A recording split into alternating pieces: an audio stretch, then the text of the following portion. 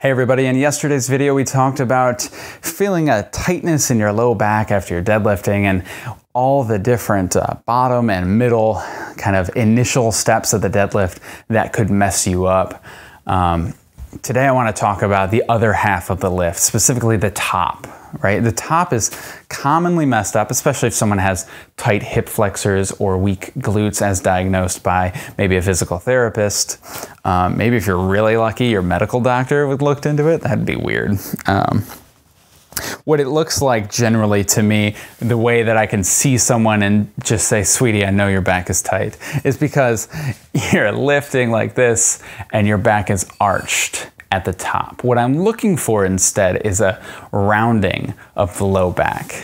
That helps me feel my heels in the ground. That helps me turn my glute muscles on. And that fixes this shortening, this tightness of your hip flexor, and it fixes the weakness of the glutes all at the same time.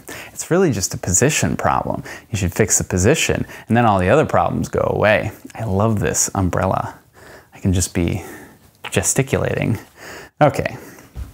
So first, primarily, get a nice round low back position at the top of this movement. And then in the stuff that we talked about in the last video, you're arching too much, or maybe you're rounding your back too much. That stuff can still happen if you've fixed it. Let's say you fixed it here, and then you get up here, and maybe even do this lockout really well, and you find your glutes, and you gotta, you feel pretty relaxed. You feel like you're using muscles and not your low back.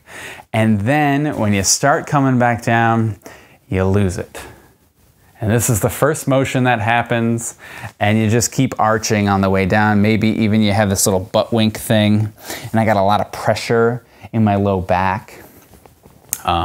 When I'm doing that, I need to go back to the basics. I need to go back to this start position and just say, honestly, I'm looking at my video and I'm not doing this correctly. I'm setting up the right way, and when I get back down there, I lose it. I can't maintain it. So if you can do it, then just say, if you can't do it, figure out how to do it.